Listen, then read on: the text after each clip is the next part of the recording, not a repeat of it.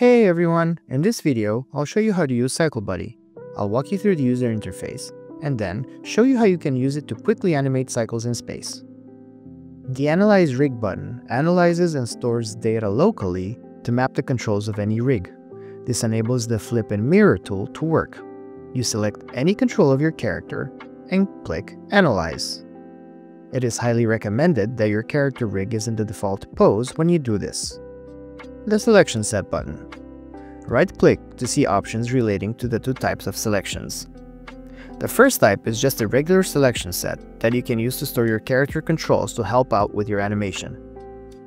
The second type is called Displacement Controls, and here you need to add the controls that are going to be used to displace your character in space. The Get Step Distance button. When you pose your character in the contact pose, or whatever pose you use to determine how far the character will move, you can click and then shift select the foot controls to get the distance.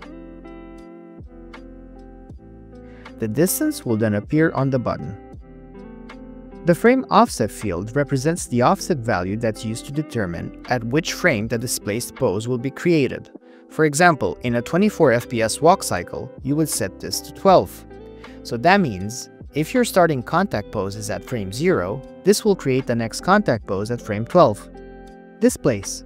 This uses the stored displacement controls, the step distance, and the frame offset to move your character at the right frame. Right-clicking opens additional options for the Displace in Place feature. This allows you to store your global control, which will be counter-animated to create the appearance of an in-place walk cycle, simplifying your workflow. The Flip and Mirror button works only after the rig has been analyzed.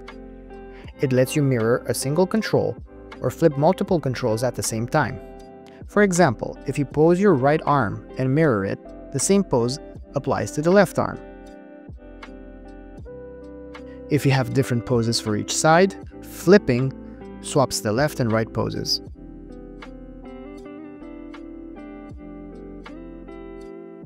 Fix. I've intentionally broken the Rotate X to show you how this works. Notice, rotating on X and clicking Mirror makes it rotate the wrong way. To fix it, simply select the Rotate X channel and click Fix. Now, the mirror should work as intended. Moving on to the demo part of our video, I've already taken the liberty of creating a contact pose.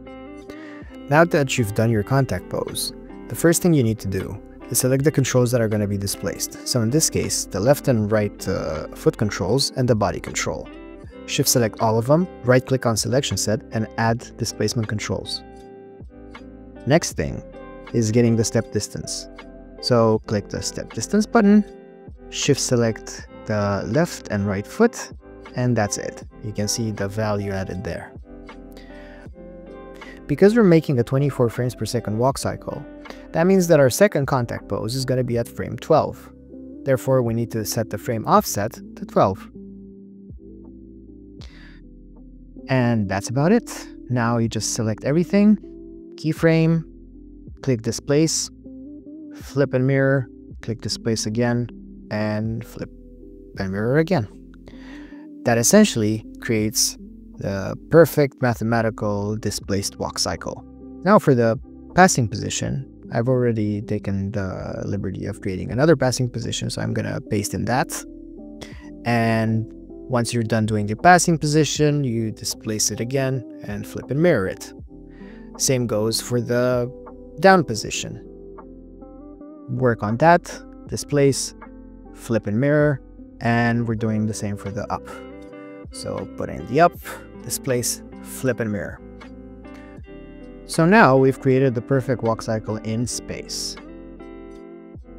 I've set the animated curves to cycle with offset in the graph editor. So now, if we scale the timeline to, let's say, frame 500, you can see that the character just walks smoothly. There's no weird offsetting of the root or the legs as they displace forward. Yeah, there you have it. And thanks for watching.